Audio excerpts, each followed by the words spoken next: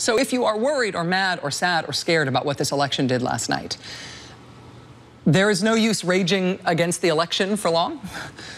Honestly, as a citizen, we all now have a to-do list, right? I'm not trying to be inspiring. I'm not trying to be comforting. I'm not even trying to be polemic here. I mean this in a really practical way. If you're a citizen who believes this president-elect will do what he says he will do, then you do have a to-do list to make as a citizen. What are you going to do? What are you going to do in your life to try to protect what makes us us? What are you going to join?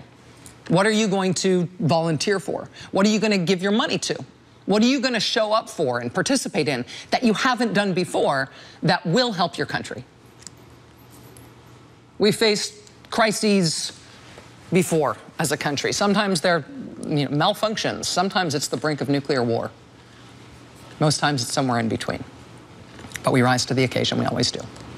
We improvise. We do what we can. We step up. There are protests in the streets tonight, big ones.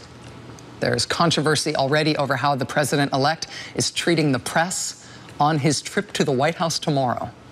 There are doomsday plans going into action all over this country right now in terms of civil rights. We've got all of that ahead tonight. It's a big to-do list. Stay with us, seriously. Brought to you by Alka-Seltzer Plus Liquid Gels.